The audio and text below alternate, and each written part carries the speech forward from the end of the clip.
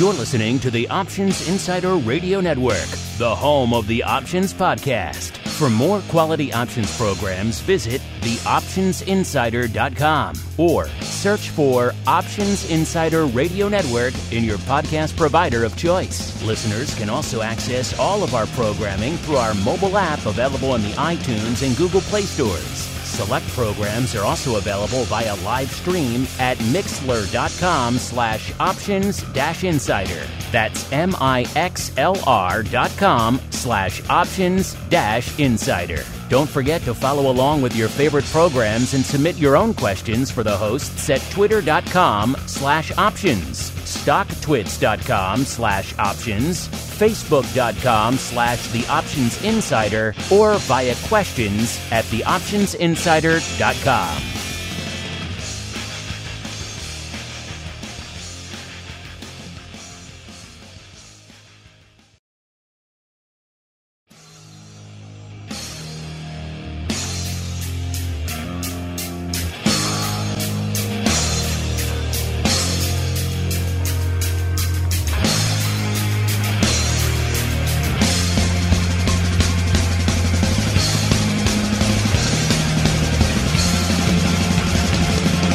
Welcome back to our ongoing series of content here from the Options Industry Conference 2024, coming to you from scenic and sunny. I can confirm sunny this time because I did just come back from the lunch. My few minutes of allotted outdoor time when I'm not talking to people here in this room. So Asheville, very sunny this time of year, which was nice. But of course, it is the annual Options Industry Conference. It's our opportunity not just to take all the panel audio for you folks, so all of you out there who missed the conference can check it out, but also to catch up with a wide variety of people from the world of options, talk about the hot button issues facing the options market today. And next up in the hot seat, our old friend, Mr. Sean Feeney, the head of U.S. options over there at Nasdaq. Sean, welcome back to the Options Insider Radio Network. Mark, thank you very much for having me. It is a pleasure to be here. The OIC puts on an amazing conference each year, and this year is no different.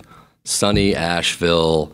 It is around 75 degrees today, and we are having a wonderful set of discussions across multiple segments within the industry and having a wonderful time doing it. We have a lot to talk about. We do. On that note, as we were coming down to the show this year, so last week, we polled our audience. We said, a lot of things going on in the world of options. What would you like us to talk about? What is top of mind for you? And two issues immediately rose to the fore. I'll let you, I've been playing this game with everybody this week. What do you think those two issues are, Sean? Gosh, I'm going to guess the rise in shorter dated options trading. Correct, being sir. One of them. You've been in the space for a little bit. And when are we listing options on a spot Bitcoin ETF? That was up there. That was a write-in. The actual number two was the whole 24-hour trading debate that's kind of going on right now as well. But yes, the Bitcoin options also popular. So we'll get to all that fun and a whole bunch more. Let's start. I don't think you and I have talked officially on the record about this topic. So let's start there with the whole 0 day. And I know before you say anything, I know there's short duration, short-term options because they're not all listed the same. I understand that. But I've had this conversation many times already this week. But I think the genie is out of the bottle. They're going to be called 0 day whether we want it or not. So this whole 0 day phenomenon we have going on, it's still contentious even with our audience. Whenever we poll our audience, they're roughly 50-50 on whether they like them or not. Industry event like this, it's similar. You see people on both sides of the fence. You've been on space for a bit. Where do you fall on the whole 0 day phenomenon? Are they, a great tool, or are they maybe, these lurking gamma bombs waiting to go off at any moment? Well, first I'll provide you with a bit of data. When we did our initial research into same-day expiring options trading, we took a look at the Magnificent Seven and the weekly options traded on the Friday expiring option contract going back to 2016. And we noted that on that expiring day of options trading, that 40% of the volume of that day's trading was in the expiring contract. So if you look at the rise in the phenomenon of 0 day options trading, as you put it, which I would reterm to shorter dated options trading or same day expiring options, that meta has not changed. So if in the Magnificent Seven and the most active single stock names, they're trading 40% on the date of expiry, then as additional expiries have been added to the most popular instruments in the industry, then that 40% number has really maintained consistency, maybe a little bit of a rise, depending upon the instrument. The NDX and the NDX and QQQ complexes are probably right around the 50% level at this point, and then the SPX complex with SPY probably in the mid to lower 40s, and then now with the introduction of Tuesday and Thursdays in IWM that Nasdaq listed 2 weeks ago after a filing process with the Securities and Exchange Commission, we expect to see an increase on that side as well. So we definitely see these instruments being traded, but it hasn't really shifted too much based upon an increase in trading these quote-unquote zero-day options. These instruments are highly volatile. There is a lot of theta decay as we move towards expiry. So there is a bit of pricing disparity. We have seen both retail and institutional investors alike avail themselves with increased demand for these products. And when we think about these products, we tend to think that in the ETF landscape, adding this continuity of product adds an additional level of granularity for hedging. There is opportunity for speculation, as there has been with options since July 31st of 1973, which was the first quote-unquote zero DTE event. That was the first expired option. I think there were some Xerox July 31st 160 calls that ended up expiring on that day. If I'm not mistaken, it was 4 years before I was born. So I'm not going to say that I have active and working knowledge of that experience. But when we look at our data, we see a maintained consistency, a balanced trading profile in these instruments. And when we get asked if these instruments add any additional systemic risk into the marketplace, the data tells us no. Is there opportunity for one side or another side to be stacked and create some semblance of a gamma bomb? There is that possibility in any series, in any product, at any time. And will that happen? Does that happen? Very likely not. The industry at large, when there is a significant disparity in realized versus implied volatility, course corrects. That's what liquidity providers are for. They are there to absorb the adverse selection bias of demand, and they are the supply side of this industry, and they've done an amazing job at absorbing the risk of these instruments on both sides of the market, as well as tightening spreads, allowing for lower notional dollar either speculation or increased disparity between implied and realized volatility profiles could yield to additional yield enhancement. And then there's always a very difficult time for professionals to price these options as they approach expiration. And I wouldn't say very difficult, because we've been experiencing this for over 50 years in the options industry and gotten fairly good at it. But understanding the risk profile of these options is key for investors as well as professionals alike who are trading these options and every day and providing liquidity on a balanced basis. It's interesting because we've been talking now here.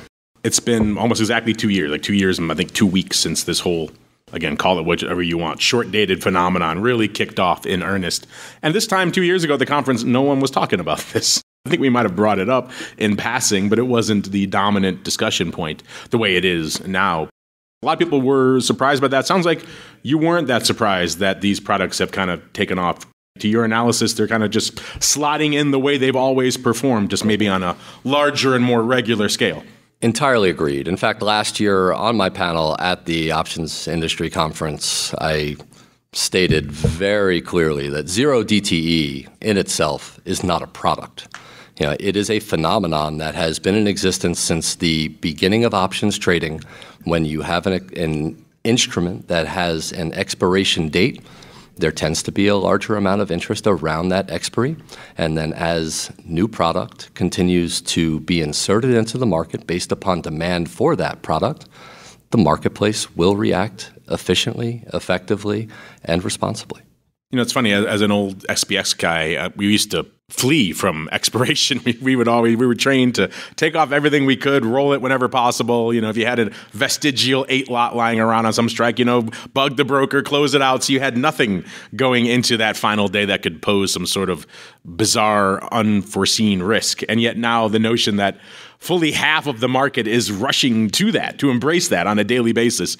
It's still, even though I know the data says otherwise, it still to me is hard to wrap my head around that. But that is the environment we find ourselves in now, Sean. Speaking of that environment, you mentioned 0 day, the popularity earlier when you were guessing the poll. The other question we receive from everyone is, okay, we like the 0 day, but what else you got? We like the indexes, we like some of the ETFs, but where's my Tesla? Where's my, NVIDIA? Pick your name of choice out there. We've heard a lot of talk this week about what's going on there, what is actually gumming up the works. So my first question to you would be, what is the main impediment that you foresee that is holding this up? And then B, the question everyone's asking us, so I will put it to you, is when do you think we can reasonably expect to see NVIDIA? And also, what format would that be? A limited pilot? Something else? What are you seeing coming down the pike?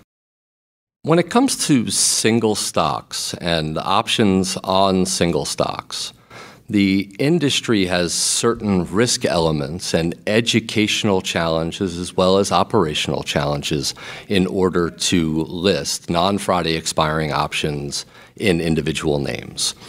These names tend to have corporate action events that happen on a post-close basis during a period which we would like to call the contrary exercise intent window notification window.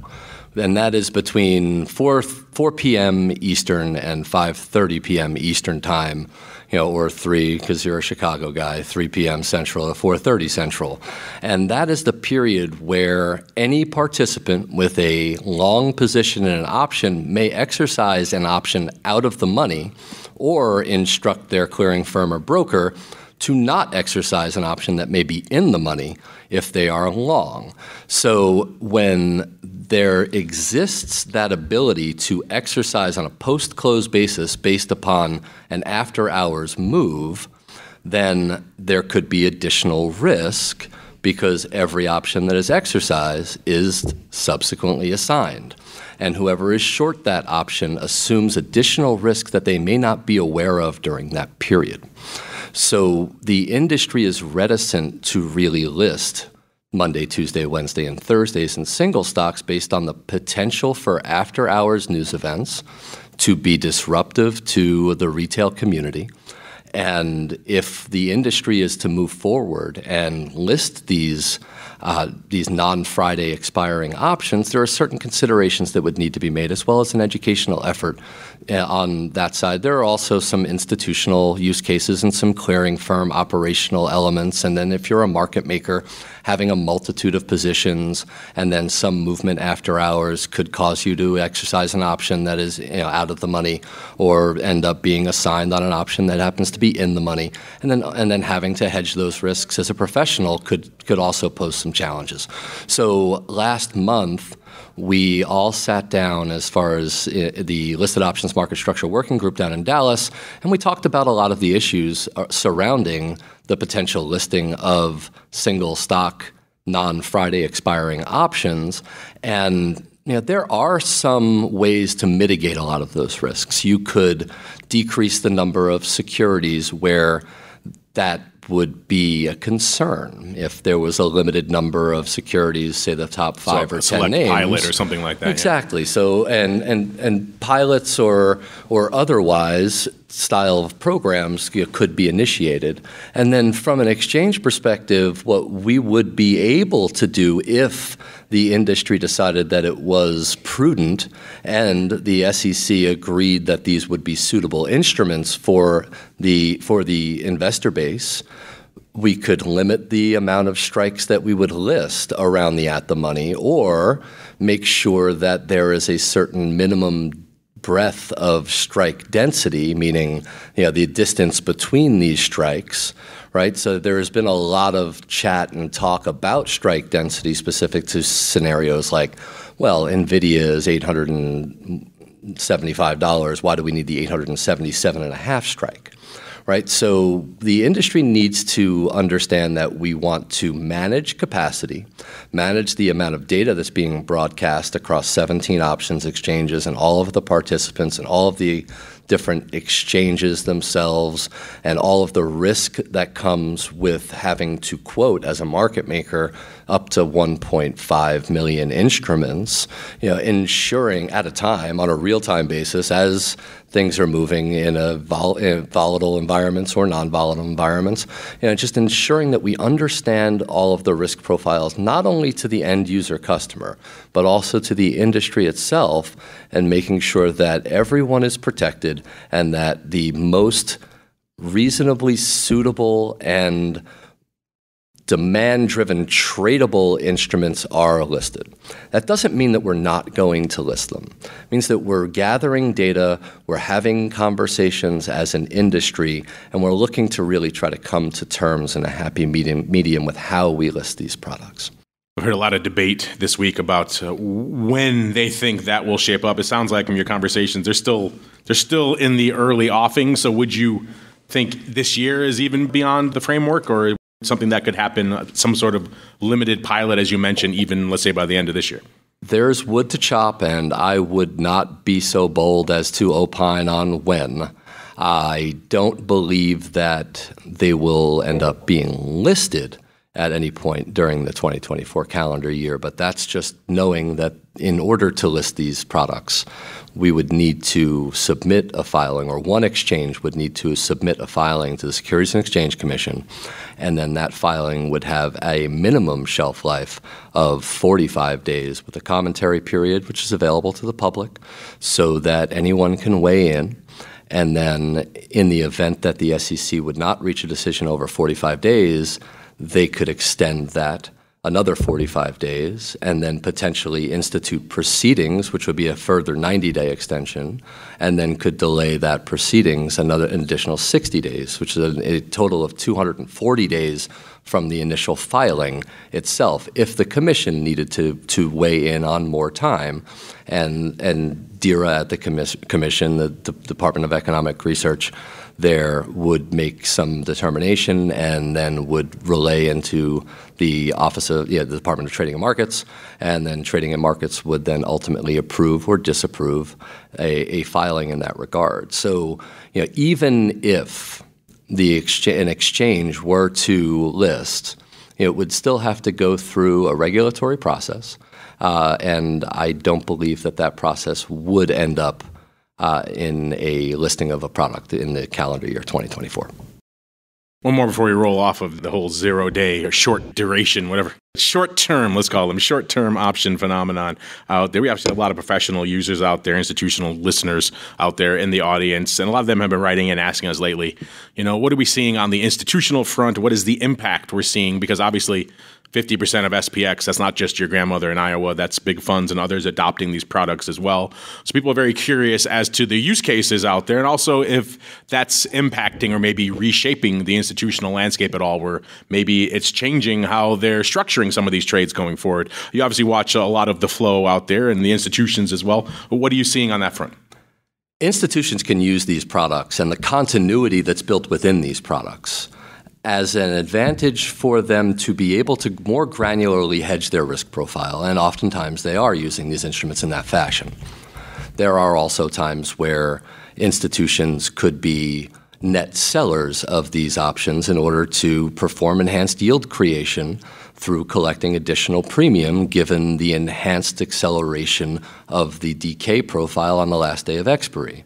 So there are use cases that are out there that are being performed by the institutional community, and then there are also use cases on the retail side where if you look at how these instruments are being traded, a large percentage of them are being traded in multi-leg options that have a limited risk exposure. And then again, we still do have that post-close scenario where something could happen after the close and things could move. And the retail firms have also done an amazing job at implementing real-time risk management practices to proactively close positions which may be at risk for underfunding or scenarios where there's too much risk being employed into a single account. And that has been very helpful in maintaining the demand throughout this cycle. These instruments are incredibly powerful, and you can use these instruments in whichever manner you wish to use them as either a retail or institutional investor. And there are more use cases that are being brought every day into the landscape, and we see different strategies, whether they be single leg or multi-leg, that are being employed using these shorter dated instruments. And ultimately, it's bringing more awareness to the industry and more awareness to the power of these products in order to optimize to your financial objectives within a portfolio. And if you were to ask me, good or bad, are the shorter dated options and the increase in trading in these shorter dated options a good thing or a bad thing for the industry, I would say that I'm neutral to slightly positive on them. Speaking of instruments, I can't remember the last time I talked this much about Flex. It seems like everyone coming through here this week has been super excited about all things Flex. If I had to come up with a sub-theme for this year outside of at least the conference, outside of 0 Day and everything else, it would be the year of Flex. Probably in the last decade, I've probably talked about it 3 times, and now just in the last week, it's been dominating the conversation. So I'm curious, for you, Sean, you folks over there at Nasdaq, are you as giddy about Flex as apparently everyone else is right now? And B, if so, why? What is so exciting about Flex in the year 2024? Everyone is excited about Flex and the increase in trading in these Flex instruments. So what is a Flex instrument? They are non-standard options where you can define the strike price as well as the security and then the settlement style as well. So you can have European and American style options. The flexibility, no pun intended, that is provided by these instruments has become a significant use case as the assets under management to option-embedded ETFs continues to rise. There's been a surge in popularity of ETFs with embedded optionality, whether they be buffer products, buy-right products, or any other style of complex actively managed or passively managed complex products with optionality to them. And with the increase, and I believe the number is somewhere north of $150 billion of assets under management, the most efficient use case for performing these operations is through the utilization of Flex instruments. And these Flexed instruments have certain advantages over vanilla listed instruments in terms of how they close and how they settle and how they mark, whereas there isn't this mark-to-market concept, so whereas it's more marked to a much closer semblance to a fair value at the Options Clearing Corporation, so these Flex instruments become quite a bit more popular. And there are other use cases for Flex instruments, especially in an increased interest rate environment. There's, you mentioned the Euroflex, and a lot of that has to do with, trades that could resemble some sort of a repo transaction or some sort of a reversal conversion in order to advantage towards the stock loan or securities lending side of the space and really kind of trade the rates market through the use of listed options, whether they be index options, equity options, or alike. And and there are also other use cases for Flex in terms of merger and merger scenarios or places where you would need long stock to tender and would you wish to convert and then have to tender your shares, things of that nature. And then there are also great use cases for balance sheet management, hence that repo transaction. So I think it's fair to say then that Flex is going to be a big growth area and a big focus for Nasdaq this year and next year probably. Well, we are in active development of an electronic Flex tool on the ISE exchange. We do have an active filing in with the Securities and Exchange Commission for approval of that. And then we're also looking to add Flex enhancements to our existing product on the Philadelphia Stock Exchange today.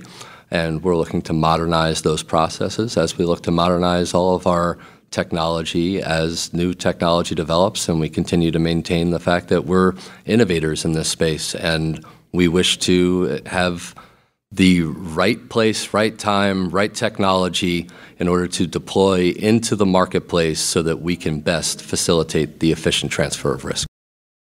Speaking of modernizing the markets, some of our listeners would argue that these modern markets are archaic because they have an opening and closing bell, which brings us to, the next hot subject everyone wanted us to discuss this week.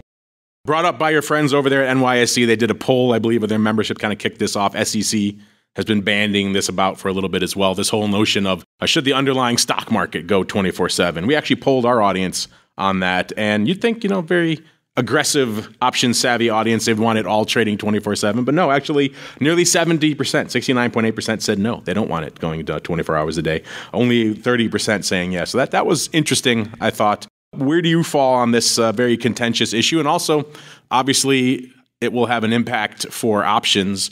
So in what way do you think it makes sense for that to play out? How would extended hours or after hours options trading, how would that play out?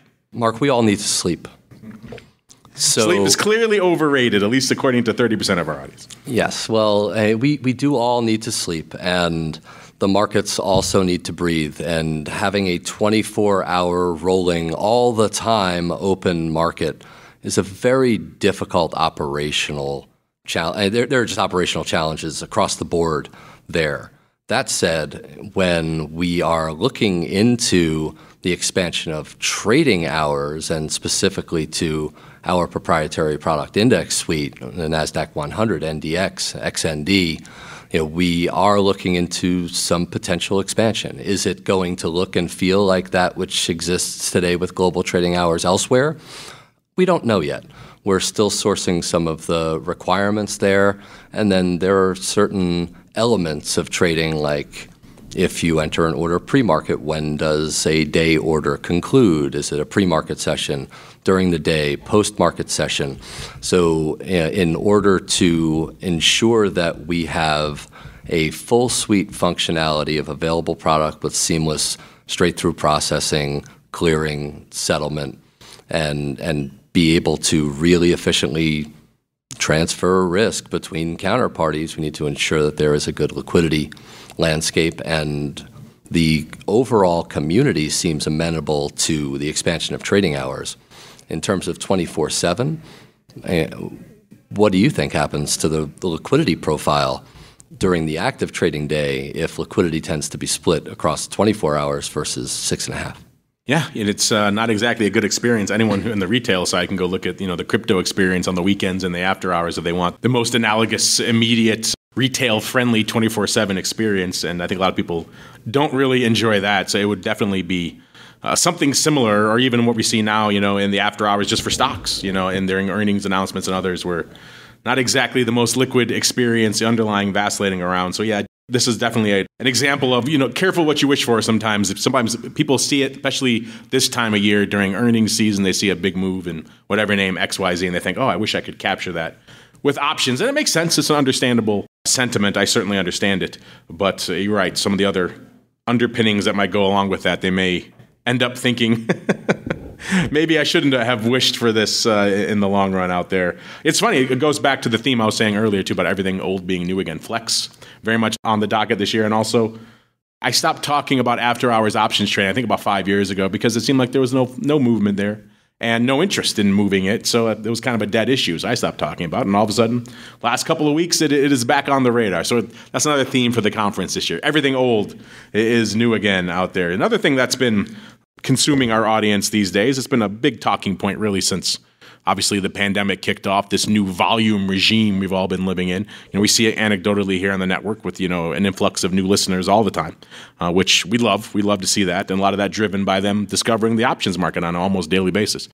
So we've seen almost exponential growth pretty much year after year, month after month. This last March was one of the first real hiccups we've seen in that, down about 10%. Now, obviously, last March was the contagion period, so it's not quite an apples-to-apples comparisons, but still, it got some people thinking, oh, maybe is this it? Is this the apex for volume? Is it plateauing now? Have we kind of reached the level where we're going to be hanging out for a while? Or maybe is it going to start trending down? Or perhaps it's the pause, it's the breath before the next aggressive leg up. Obviously, you see a lot of volume over there at Nasdaq. What are your thoughts on what we just saw in March, and maybe what does that portend for the future from an options volume perspective? Well, in March, on a year-over-year basis, sure, we were down a bit from a volume perspective, but then take a look at April and we were up year over year from a volume perspective. So it really is going to be case by case. And that's true. I've been so busy in this room, I have not looked at the numbers for April yet, so I'll have to go check those out after this. Yeah, we're going to have ebbs and flows with market volatility. It's not going to be a one-way up on the overall industry volumes.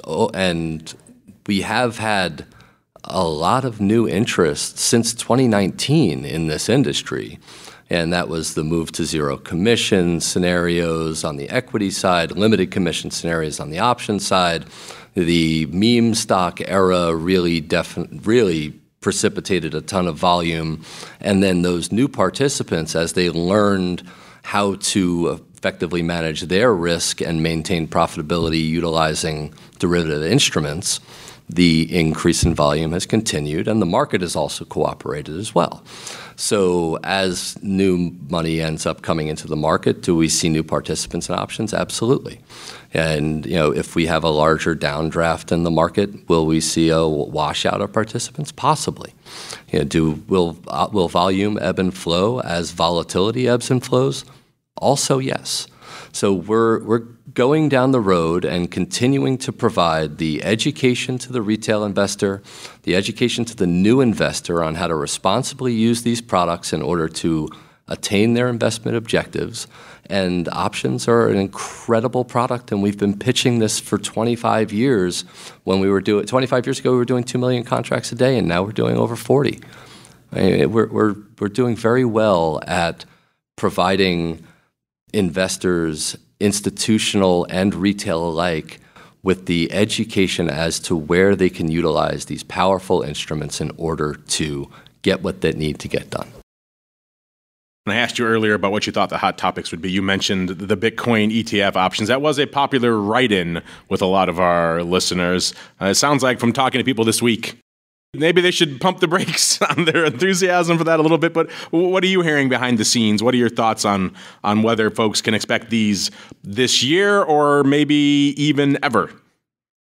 Well, I mentioned the filing process a little bit earlier when it comes to the non-Friday expiring options and single stocks, and that same process would have to happen specific to any options on any new product suite.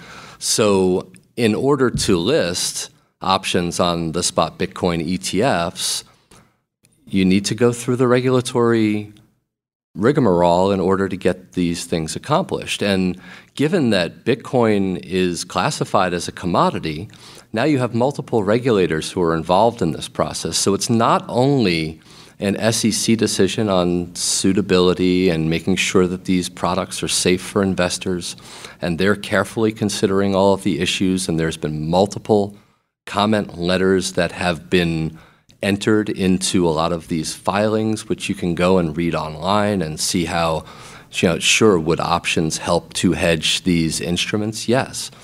But that's not the only thing that regulators need to really ascertain about an individual product suite. Would there be a use case? Yes. But are they suitable? They need to do the research, make sure that they have the right data, and then ultimately make a decision.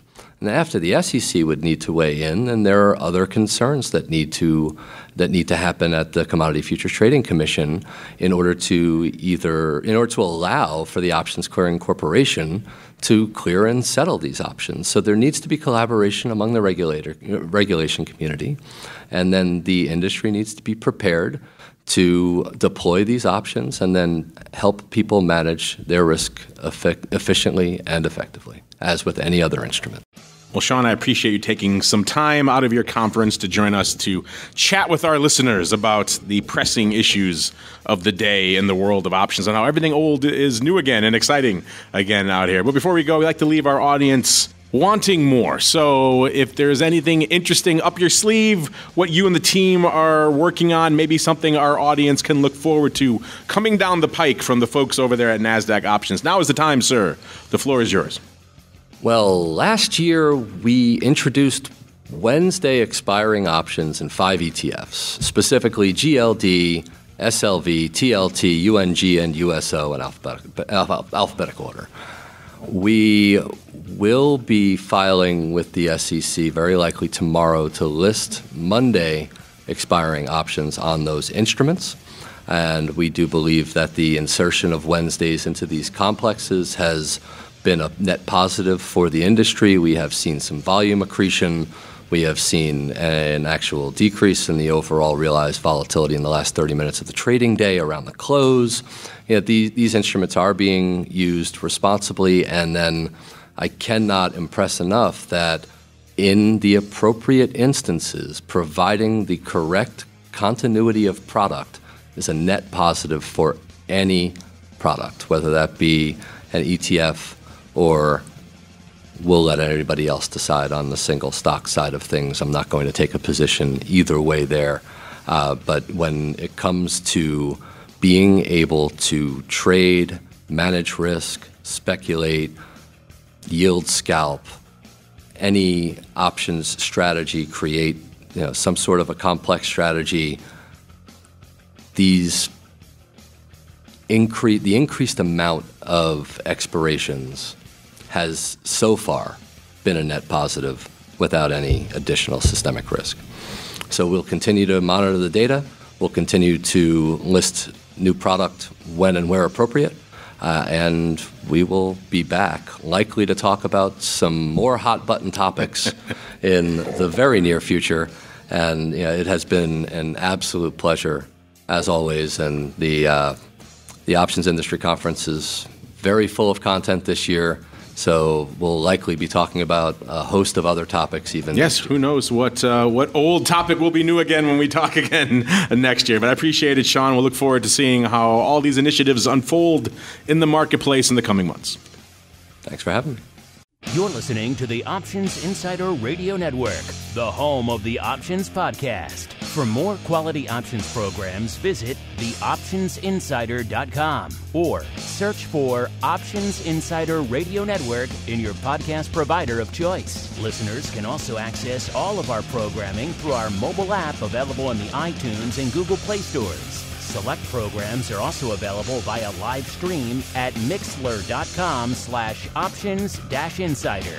That's mixlr.com/options-insider. Don't forget to follow along with your favorite programs and submit your own questions for the hosts at twitter.com/options, stocktwits.com/options, facebook.com/theoptionsinsider, or via questions at theoptionsinsider.com.